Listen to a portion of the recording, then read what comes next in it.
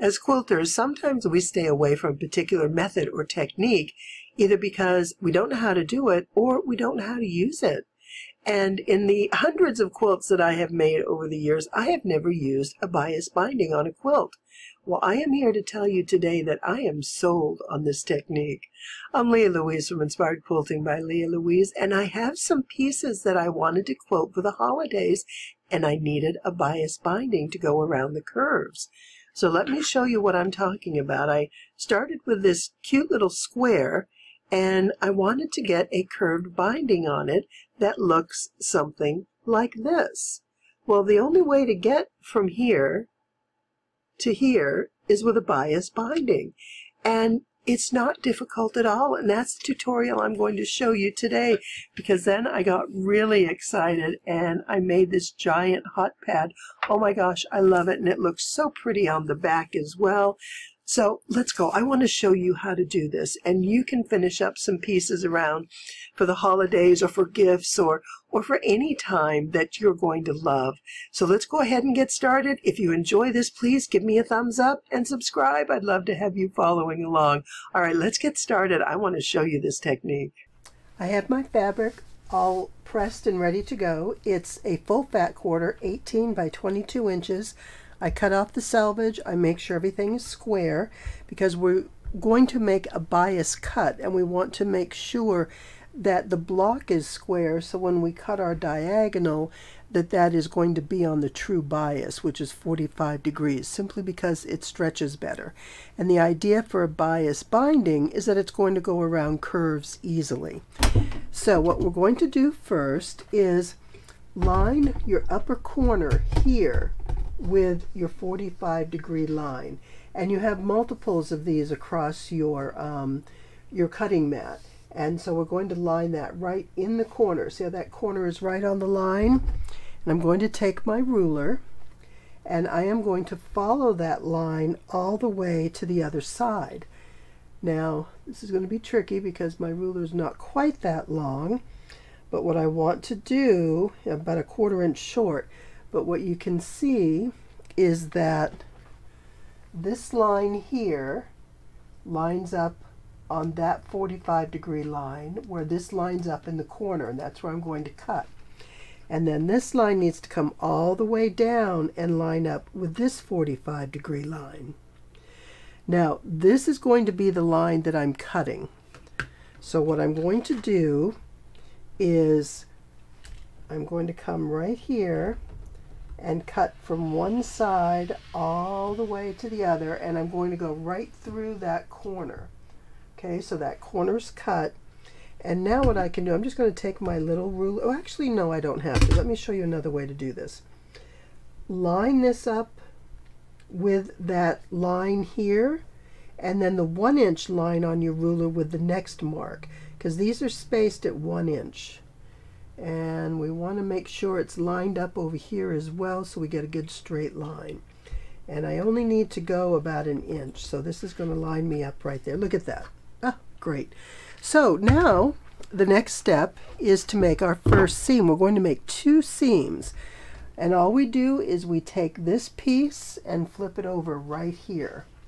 Now what's different about this than when you do it with just a 18-inch square is we have this extra bit of blockish fabric. Instead of just going, ordinarily it would end, let me find the corner here to here, and you wouldn't have that square little block at the end, but that's going to give us that extra strip, and I know I'm going to need a lot, so that's why I'm doing it this way. So I'm going to line this up. I'm going to put this square to square, and I'll pin it. Now on this side, that corner, let me line this up, is going to meet with the edge. You're not going to have an overlap, but that's okay, because we are going to come in at a 1/4 inch seam all the way down. So let me go ahead and do that 1/4 inch seam, and I'll show you what we're doing next. And we're all set here. We have our 2 pieces sewn together. I've sewn the seam and I've pressed it open, and this is what it looks like. So you're going to have 2 parallel lines. It's a parallelogram, and now we have these nice bias edges on each side. So what we want to do is cut our fabric along those diagonal lines. Now you don't want to go along the straight lines, you want to cut across the diagonal. And you'll know you're going the right way because as you cross this line, you see how that seam doesn't go straight. If you're going this way, your seam is going straight. That's not what you want. Make sure you cut in this direction. So let me line this up on the grid. I do line it up on the grid even though I use a ruler.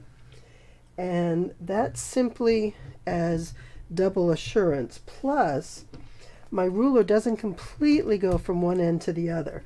So I sometimes keep my little one handy just in case. And what I'm going to do now is draw my lines. Now, this is a 2 1/4 binding that I'm doing. I'm doing small pieces, so I'm using a smaller binding. If I do a quilt, I always use a 2½ inch just because I want that extra heavy-duty edge, and when I do my 1/4 inch seam, it gets, you know, nice and thick around the edges. This, because they're smaller pieces, I don't want the binding to be incredibly dominant and be so thick and heavy around the edge that that's kind of all you see. So I'm taking it just a little smaller. It's minuscule and it really isn't incredibly noticeable, but to me that's what I prefer. So the first thing I'm going to do is line this up at 2 1/4. Now this is great because I'm at this point I can measure all the way across because I have this line here. All right, let me get this back. I moved it. I'm going to put my ruler at 2 1/4 right here and 2 1/4 right here. Now, if it's hard to see your line, then use these outside lines. That's why I'm using the grid, because if I can't see exactly where I am or, you know, making sure that I'm straight, I line my ruler up with this grid and I know I'm in a good spot. So I am going to use, this is the water soluble, and you can use an ink pen, you can use anything you want, but this will stand out pretty good. You know what, I think I will use an ink pen. I believe you'll be able to see it a bit better, so let's do that. Okay, ink pen, here we go. It'll come out darker. And so I'm going to take it all the way to the edge here. And then I'm going to take it all the way to the edge here. Put this on my 2 1/4 and 2 1/4, and then we'll just measure that off. Okay, so now I must have skipped a spot there. Just draw a line between those. Okay, with the first line drawn, we're just going to continue up in the same manner, and we keep measuring 2 1/4 from this line. And so our 2 1/4 mark should follow across that line all the way. And if you want, you can come in just a little bit to give yourself some space there. And what that does is bring you a little closer to this edge here. So what I would do is I come here and I backtrack cut, and it gives me a pretty straight line. And then here. So if you're comfortable with doing a short straight without wobbling, then, whoops, I wasn't supposed to cut that yet. Let's disregard that this is cut. Well, true to form, I made a mistake. I wasn't supposed to cut it yet, but we can work around it. Even though this is cut, I'm going to leave it where it is. I'm going to show you how this is supposed to work. God bless y'all for hanging in with me. And I get so carried away and excited about what I'm working on that I sometimes forget what I'm supposed to be doing. Okay, so we have 2 1/4, and with a pen this time instead of the rotary cutter. If you see me picking up the rotary cutter, throw something at the screen and let me know. All right, now I'm going to take this over, and this will be 2 1/4 down here, so that'll be an easy line to fill in. And I'm going to do a 2 1/4 here. So I just continue this all the way to the top. And let me show you what we do when we get to the top. So I'll draw this line in, and I'm going to show you what we do at the end. Despite the previous snafu, we're going to be able to work through this. I just want to show you. I've drawn the lines 1, 2, 3, 4, 5, right? 1, 2, 3, 4, 5, and then we'll get line number 6.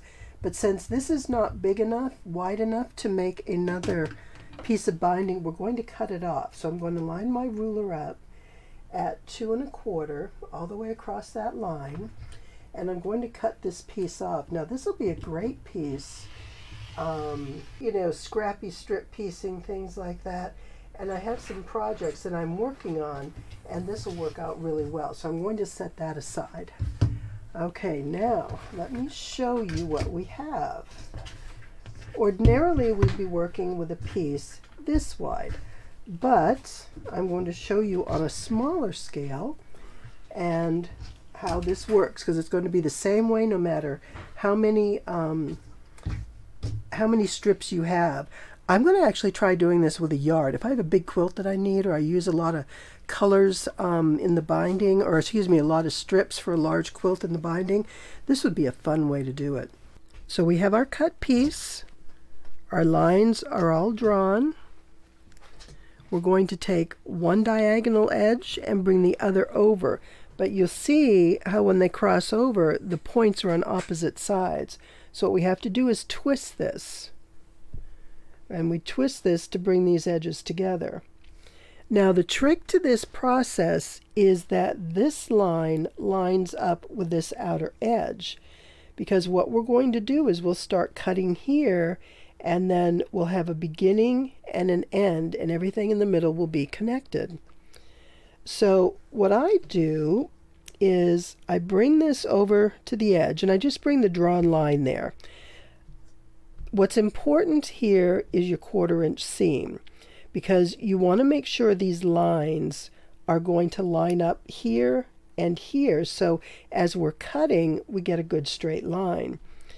Now if I put this right here, I can't really see what's going on, so I've drawn these lines here on the top side of the fabric, the right side down here, so you can see what I'm doing.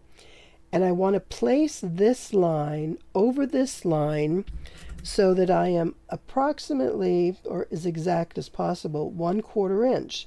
Now let me show you the trick that I use. Here's my 1/4 inch seam. All right, I have this lined up so they're like little flying geese, little triangles, okay? And what I'm going to do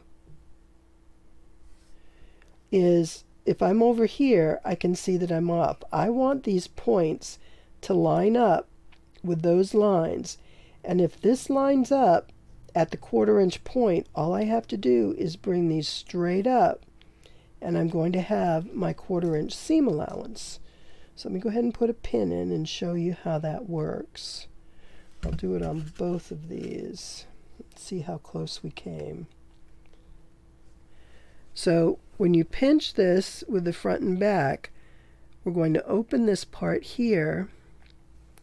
We can't really see. That's the hard part, is being able to see through this. We need some transparent fabric. This blue tends to bleed through the fabric, and it is water soluble, so it will come out. All right, so when I turn this back, can't grab it right here. My 1/4 inch. Okay, I'm going to take a pin out, it won't turn back.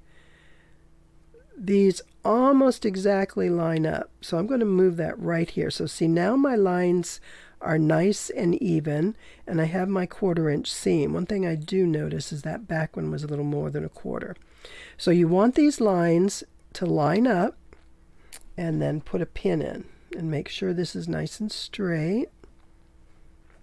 All right.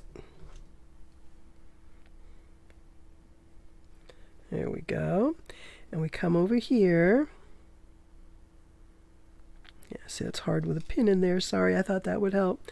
So what we're going to do is just overlap and then fold it back. And we want to make sure that when we do our 1/4 inch seam that those lines are straight. I don't want the lines apart like this or like this. We want them in line with each other so when we sew.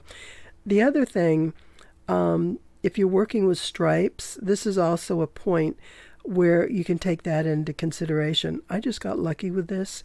I didn't do anything special. I think it's just the size of the stripe working out with the pattern. And cutting it on a bias, it sort of lines it up well. I can't pick up the pin. Okay, so that's how we do these inside seams. Now the outside seams are a bit different because it's going to come to an end at the seam line. So right here is my 1/4 inch, and that's where I'm going to begin sewing. So I'm going to put a pin in here. So when I sew this, this is my 1/4 inch, that's going to open and I'll have my strip. Let's do it over here as well. So again, we can see that blue line.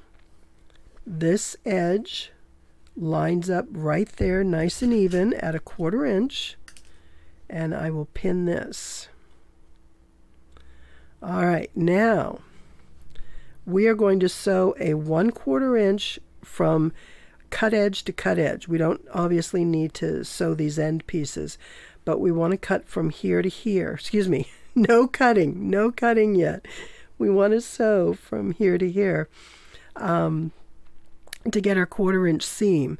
And then when we do that, we're going to end up with a loop. But our loop is going to have a cut edge right here where it's going to line up, and that's where we're going to get our binding. So let me go ahead and sew this. I do have one that's already sewn. Let me show you that one. This is one I did the right way.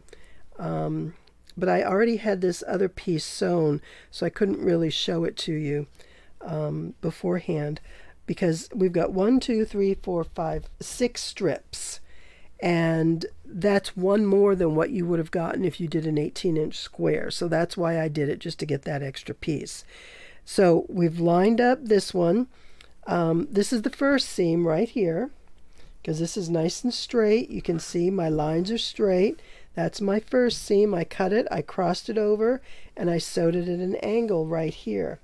And if you look at this, you can see how these lines are lining up. And when I sew it, I sew right into that open corner, just like I did over here. And so this straight edge lines up with this edge, and that's what we're going to cut. Now, there are some fancy things you can do to use a rotary cutter, and some people, you know, pre-cut these, sort of like what I did, but they don't cut it all the way to the edge. And if you cut from here to here, then you just have to come back and clip. That gets messy for me because I have all these loose pieces, and I'm just afraid they're going to get twisted and tangled. So what I'm going to do is I'm going to sew this so I can show you what it's going to look like. And then we'll get this cut. And then we'll be finished. Oh my goodness, this really is a quick and easy process, as long as you do it correctly. Do it the way you're supposed to. That's always my rule. Do what I say, not what I do. All right, I'll be right back. Despite my snafu, this is what it should look like. I want to show you the finished one so you know exactly what you're going to have. You'll have a T-seam that'll be right here where this goes diagonal. Both of these seams are on the straight of the grain. They are not sewn on the bias. And that's what makes this really nice, because you don't have to worry about stretching as you're sewing this. Now, you do need to be careful on this bias edge because it is going to be more stretchy. But if you're doing small pieces or anything with a curve, you need to be able to have that flex, that bit of stretch in there. Now, what I do want you to also see, let's see, I guess this is kind of in reverse, that this works out the same way. So I did this seam here across those seams that I showed you, the drawn lines in the edge. Now, I went ahead and did the same with this one. And what I did is, because there were only 2 strips, I only join it right here, and I'm going to get that extra on each end. So let me show you how this looks. So what we do is, now we can cut. We come in with the scissors and we cut across the line just like this. And this is going to be your outer seam. So if you're not perfect, you're pretty much okay. And then when you come here, you're going to trim right off to there. And now look at this. You have this nice long piece of seam binding that's cut on the bias. And I can come in and sew this right onto this edge piece and get my full width. So even though I got a little bit, what do I want to say, excited and jumped ahead more than I should, it's easier for me to cut on this side, it's all still going to work just fine. So let me cut this around. And that's how this works. It's a great option if you're new to binding. Well, let me say, this is probably not one of the first projects you want to do, only because you're sewing in multiple directions and your 1/4 inch seam is going to matter, and you need to line them up on an angle. And all that is similar to half square triangles, which isn't the best first option. You want to start with just simple squares.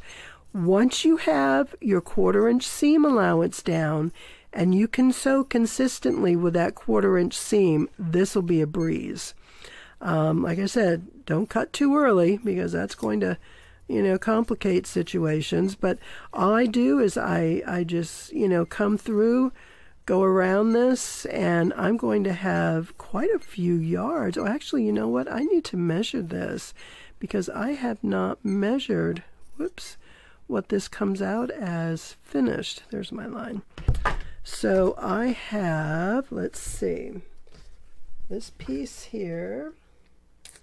So I'm going to go to 36. So that'll be 1 yard. Whoops, I got things knocking over everywhere. 2 yards.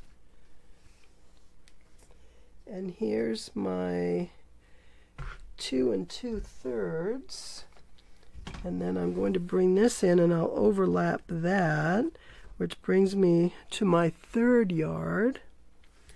And wow, so that's 4 yards, 4 plus a bit. So that's great. That's quite a bit of binding. That's going to do a lot, and do a lot of quilting for you. So there it is. I'll go ahead and get this sewn up, cut up, and then I'm going to add it to the projects I'm working on.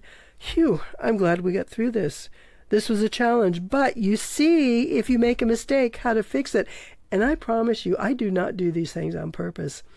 I wish I had the wherewithal to know how to do that. It just comes naturally. Maybe that's why I know how to fix mistakes so easily. Thank you for following along. It's been a pleasure having you. And get some binding ready, because we have a lot of quilting pieces we're going to be finishing up here shortly. Have a great day. Thank you again for being here.